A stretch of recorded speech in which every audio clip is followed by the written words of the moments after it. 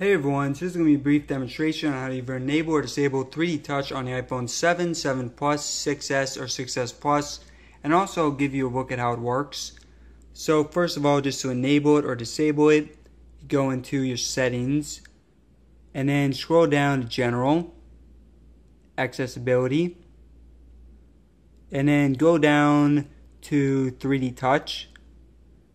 Now by default this should be on, you see mine is currently on. If you want to turn it off, just drag the slider to the left. But of course for this demonstration, I'm going to have it on, dragging to the right. Now for a look at how 3D Touch works, and right after this I'll show you a real world usage for it. So normally on a phone without 3D Touch, you would hold down lightly on something. And so you see here I'm doing that. And now the background is gray. But on a phone like the iPhone 7, where you have 3D Touch, you can hold down harder. Apply some force, now you see the image pops up. Hold down even harder, and it pops up again.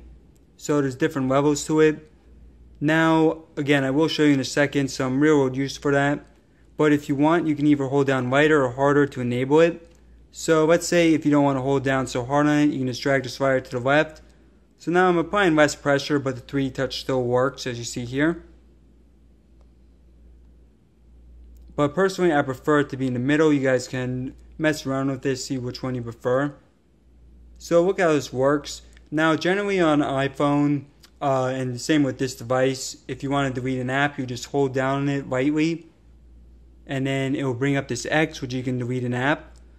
But of course, I'm not going to do that. I'm going to enable, or I'm going to use 3D Touch. So rather than holding down lightly on the camera app, I'm going to hold down a little bit harder.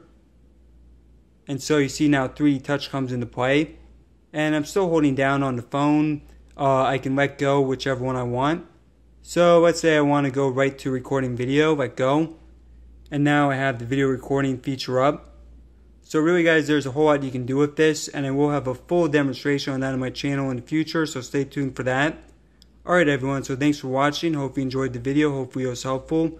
Please subscribe for more content like this in the future. And thanks again for watching.